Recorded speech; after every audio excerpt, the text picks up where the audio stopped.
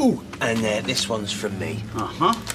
Now, it's a hand-me-down, but I thought yours could do with an upgrade. It's got a camera and everything. Well, what's wrong with my wee one? Well, apart from the fact it never works and looks like it's been eaten by a dog, nothing. Oh, and this one does text message and it's not Morse code. Oi, behave yourself. And by the way, where is your mother? She's at a brewery function. Oh, a brewery?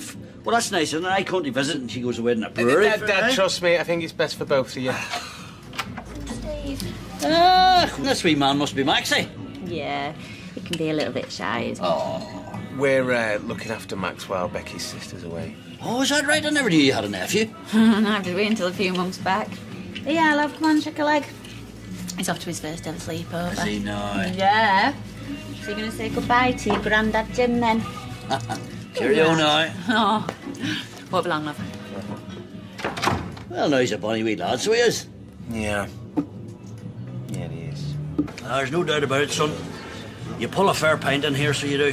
Hey, listen, what's the crack with your mother? She got a fella on the go or what? Beat around the bush, why don't you? Subtle as a sledgehammer. I'm curious is all, that's, you know what I mean? I mean, can a man take an interest in his loved ones? The last time you took an interest, you ended up knocking Vernon out. Ah, sure, your man had it coming to him, so he didn't. Oh, look, I'm on your side. Oh, well, you could have fooled me. Look, all I'm saying is my mum's business is her business. That's it, understood. Well, so much for the bond between the father and the son. I mean, I bet your girls share everything with you, eh? Oh, yes. Big on sharing. Can't get enough of it. Uh-huh. Giving you some grief, are they? No more than normal. Are you sure? You're looking a bit down, so you are. Nah, I'm just a bit cut up over Jack, that's all. He's one in a million, Jackal. A man of rare wit and wisdom. And an old-fashioned chancer to boot. I'm proud to hear you say that. Well, not as proud as I am to have known him.